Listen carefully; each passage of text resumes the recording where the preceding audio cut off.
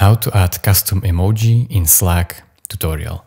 So it's very easy, guys. If you want to add custom emojis, so let's say you are typing a message to your friends and you want to add your custom emoji. So simply click on this emoji, add emoji, and then upload image and find your image. So in my case, it is my emoji. As you can see, my emoji with this name already exists. So you have to type different name. So my emoji. And then basically click on save. And as you can see, my emoji has been added and is ready for use. So if you want to use it, just click on this emoji and scroll all the way down to custom emojis. And as you can see here, it is my emoji. And then you can send the message.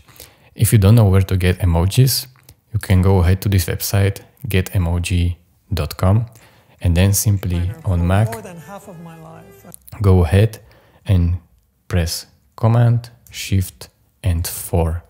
And as you can see, it will bring this cross, and you can simply select any emoji you want, and it will screenshot it, and then you can use it in your, and add it to your Slack as a custom emoji. So this is how you add custom emoji in your Slack. Thank you for watching. If this was helpful to you, please consider subscribing and liking this video. See you next time. Bye.